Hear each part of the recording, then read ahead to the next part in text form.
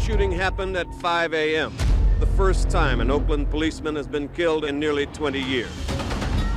Newton had not gone out looking to shoot police. There was an altercation, but this time, a policeman was dead and a black man was alive. That hadn't happened.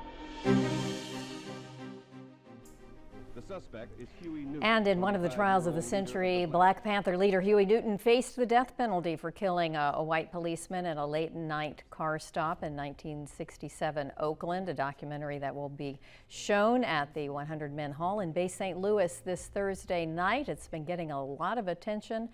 And joining us now to talk about it, American Justice on Trial, People versus Newton, is author of the book, award-winning author. And her book actually inspired the documentary. Lise Pearlman joins us now. Lise, thank you so much for being with us today.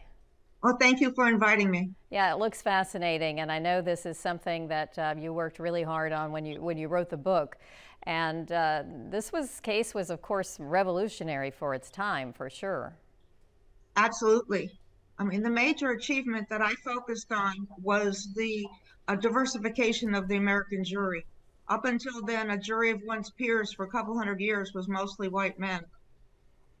And what was it that drew you to this? I mean, we've heard a lot about this case over the years. Of course, he ended up serving a couple of years after being convicted of voluntary manslaughter, and that was later dismissed based on, I think, some faulty instructions along the way.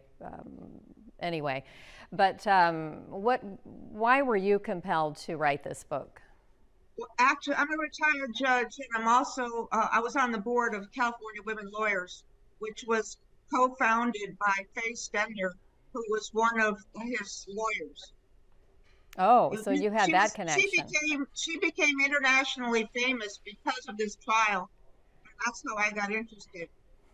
And it must be a good feeling to you that this is picked up by this documentary now, and even more people will learn about it.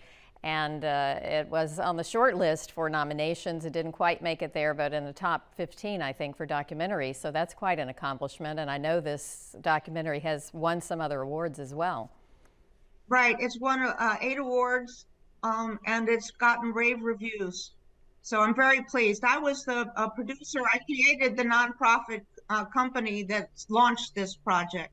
So it took almost 10 years, and I'm really proud of what we achieved. And of course, I'm really glad to bring it to Bay St. Louis because that's where my husband grew up. Well, actually went to high school, and his family has lived ever since. Oh, well, that is quite a connection then. And I believe you're going to be there. We have the information on the screen. It's coming up February 9th, and this is a free screening, and people have a chance to see this amazing documentary. And you're going to be there actually signing books too, right?